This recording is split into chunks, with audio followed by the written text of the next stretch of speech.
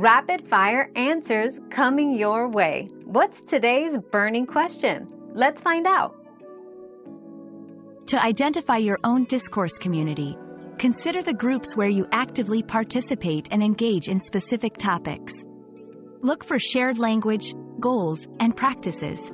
These could be professional associations, online forums, or hobbyist groups where members communicate regularly and share common interests. We've quenched today's curiosity, but there's always more to learn. Keep the curiosity alive by subscribing and joining us for our next adventure.